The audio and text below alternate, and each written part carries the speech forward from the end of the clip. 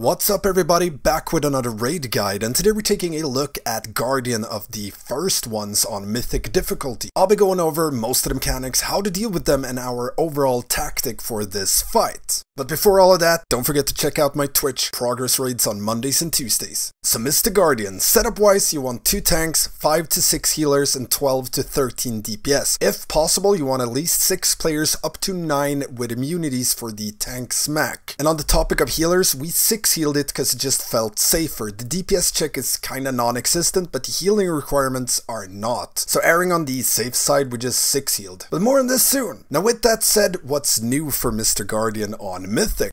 Well, apart from everything being scaled up, you now start the encounter with 0 energy on the 3 cores around the room. And it's up to you to energize them before purging protocols, otherwise boss will just chain slap purges and you're going to die. So in order to fill them up, if you will, you need to hit the cores with threat neutralizations. So the 3 players that gets the neutralization circle around them needs to Venn diagram that core so it gets hit by all 3 circles without the players hitting each other. Cue the picture!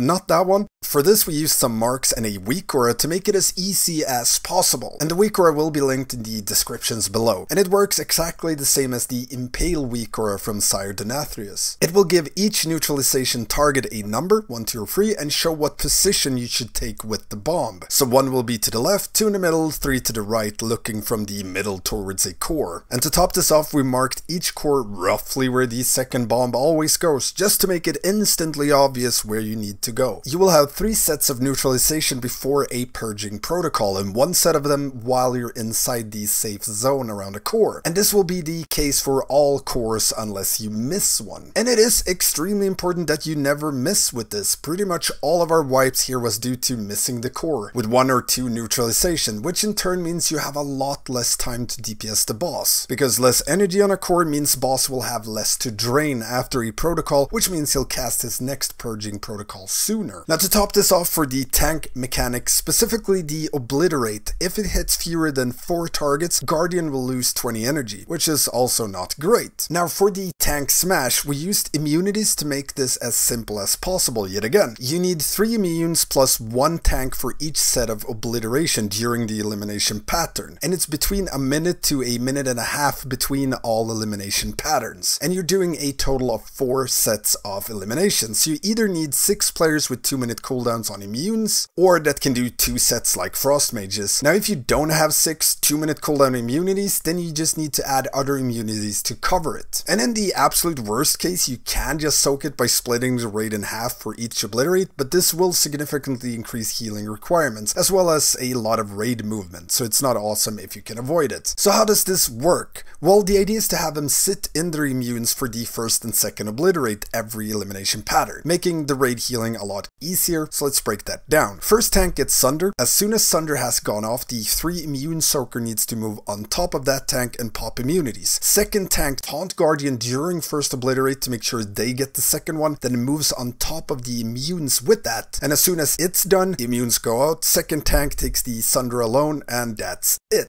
Important to note, the first obliterate happens pretty darn fast after Sunder, so you really want to be ready to pounce in there with your immunities. To make that a bit easier, I always called all the immune players before tank smash to make sure they were ready and in position for it. Now with that said, let's break down the fight a bit. On pull, we bloodlust and drag the boss near one of the cores and all of the raids stacked behind it, next to the circle around the core. First 3 sets of neutralization goes on top of whichever core you choose as the first one. Deal with the tank smashes as mentioned earlier, and when boss starts casting purging protocol, you want to heal through at least 2 of them before moving the boss in. You can let the third cast almost go off before pulling boss into the circle to gain an extra second or 2. However, boss can be slow on the moves, so don't min-max it too much, like a second before the cast goes off. Now when you're inside the core's circle, you want the raid to ish pixel stack in front of the boss. The 3 neutralization moves into position, then stacks in front of boss when they're done. The beam will target the raid, so just move through boss, then move out when meltdown starts. Now as soon as this happens, pull the boss over to the next core,